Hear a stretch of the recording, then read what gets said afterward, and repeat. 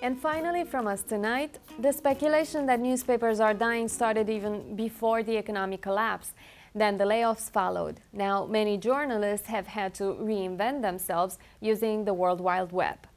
Marlene Peralta found one such journalist turned web entrepreneur in Queens. Él te recibe sin problema. Y tú ya como conoces el ambiente, sabes qué esperas ahí. Claro. Javier Castaño is one of the many journalists trying to relaunch their careers in these tough economic times. Pretty soon I'm not going to have friends who have a job, because if you see Univision and you see Telemundo and you see what happened in the print media and the magazines, everybody is just getting the layoff, and that's terrible. So I have to figure out how to do something by my own, because I don't want to be hired for a company for a few months or a few years and then start again. To that end, the veteran journalist who worked for El Diario La Prensa in Hoy, Nueva York, launched queenslatino.com in May. Queenslatino.com is local, because the growing of the media is going to be local, and it's based on the understanding of the Latino community. I understand the Latino community. I know the smell of the project. I know how people behave in our communities, in our houses. Independent media expert Avi Sher says that journalists in ethnic media are especially prepared to make the leap from reporter to publisher. And especially when you work in the independent press and the ethnic press, you tend to be a generalist. You know how to do everything. So you are very well trained for setting up a new enterprise. So there's always a lot of ferment and entrepreneurship.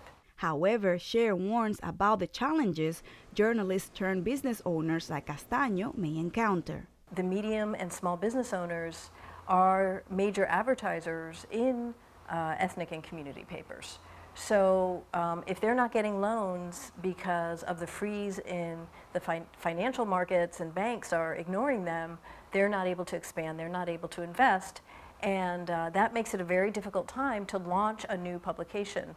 Castaño is well aware of the financial difficulties a publication like his can face. When you go outside in the Latino community and you ask a restaurant or a boutique to advertise in a digital media, they don't even know what we are talking about. So it's tough, but it's getting there. And, but that's what my business model includes: the print edition that is monthly, and also the digital version, which I upload every single day. The one thing Castaño says he's sure of is that operating a low-budget publication doesn't mean you can't make headlines. And I prove it. My website is only 2 weeks old, and I have the exclusive of the Spies story. So that's very important. That is strong. People are following me because of that. Castaño says the Spy story highlights why some mainstream media's efforts to approach ethnic communities are falling short.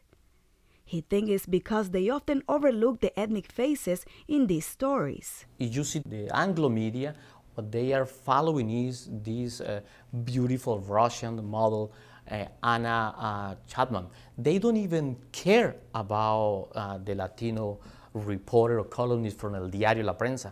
They even misspell her name and the name of her husband. His goal is to empower the community and keep Latino stories in the news. Although the print edition is monthly for now, he hopes for a weekly edition in the future. And the goal is to serve the community better. The goal is to help those Latino out there to understand the city and the power of the city better, and even to connect to the world, because the internet can do that. For Independent Sources, I am Marlene Peralta.